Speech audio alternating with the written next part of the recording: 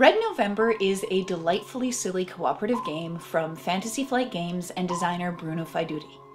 In Red November, players are gnomes that are trapped on an experimental submarine that isn't doing very well, so the plan is to stay alive until they can be rescued. And this entertains 3 to 8 players and takes 1 to 2 hours. So each player starts Red November with a player card, a gnome figure, and a timekeeper. The timekeeper starts at a point on the time track that's determined by the number of players, while the gnome goes in a random room, which you determine by rolling a 10-sided die. Next, the 3 disaster tokens are placed at the beginning of each of their tracks. 6 grog cards are placed in the captain's quarters, and the rest of the items are placed in a face-down deck beside the board along with the event cards and any other tokens. Finally, each gnome gets 2 item cards for their hand and the game begins. So Red November is all about time.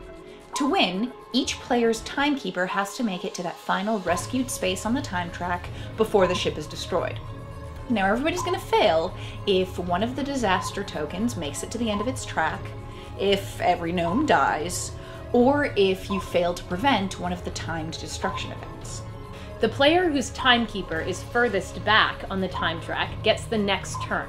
If 2 players are on the same square, then the topmost token goes first. Each turn has 4 phases: movement, action, the feint check, and updates. So the time you take to move and to act during your turn is tracked by the white ghost timekeeper. In order to move into a room, you have to open a hatch, which takes a minute. Moving across the room doesn't take any extra time unless it's flooded to low water, in which case it's going to take another minute. Opening a hatch into a flooded room is also going to make the room that you're standing in flood as well. If a gnome is in a room that's flooded to a low level, they cannot open a hatch into a room with high water. Also, a gnome can't enter a room that's on fire unless they have a fire extinguisher or if they drink grog. A gnome can move through as many rooms as they would like on their turn. Next, a player is going to take one action, and there's 3 different types of these: fix-it actions, item actions, and special actions. So fix-it actions can remove a fire, flood, or blocked hatch marker, or they can reset one of the disaster tracks and maybe prevent a timed event. In order to take an action, a player is going to decide how many minutes to spend on it and move the ghost timekeeper forward that amount. They can then discard any items for their bonuses. Finally, you're going to roll the die. If the result is equal to or less than the total amount of minutes spent plus bonuses, then the action succeeds. A gnome in the equipment stores or in the captain's cabin can draw items at 1 minute per item. Also, 2 gnomes in the same room together can spend 1 minute exchanging as many items as they would like. So preventing certain timed events is going to take a special action. A gnome in the missile room can prevent a missile launch, while a gnome that has the aqualung can leave the ship in order to fight the kraken. If your gnome finishes their action phase in a room that's on fire or a room that's flooded to high water, then they die. Their token is removed from the board and their player is eliminated. After their action, a player that has drunk grog on their turn needs to make a feint check. So for every bottle of grog that a gnome drinks, their intoxication level goes up by 1. To make a feint check, they draw the top card of the event deck. There's a number in the bottom right. If that number is greater than the gnome's intoxication level, then they pass their feint check. If they fail their feint check though, then their timekeeper is moved forward 10 spaces on the track. That means they're unconscious for 10 minutes, and they're at great risk of flooding and fire. Finally, it's time for updates. So the active player moves their own timekeeper in order to catch up to the ghost timekeeper. And every time they land on a space that's got a star in it, they'll draw an event card.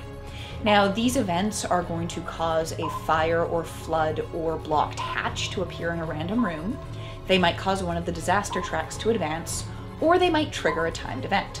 And timed event markers placed a set number of spaces forward on the track from the moment it was triggered, and it has to be resolved before every player's timekeeper has gone past its space. If all of the players make it to the end of the time track, then the game is won. Any other eventuality means that the game is lost.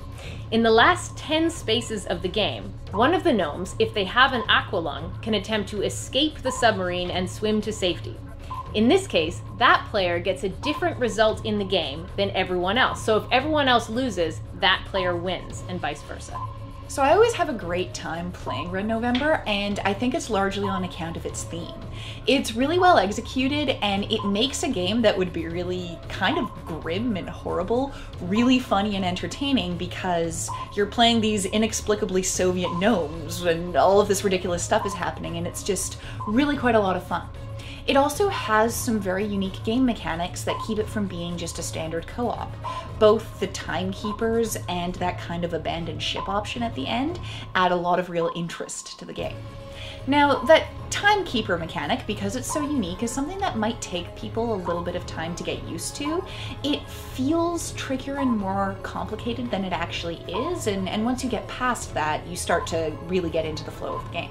Another con that some people may see in this game is the fact that it is very random. So if you're the kind of player who really likes high strategy and planning many turns ahead, then this game probably isn't for you. The randomness is part of that theme, and it definitely is pervasive throughout this entire game.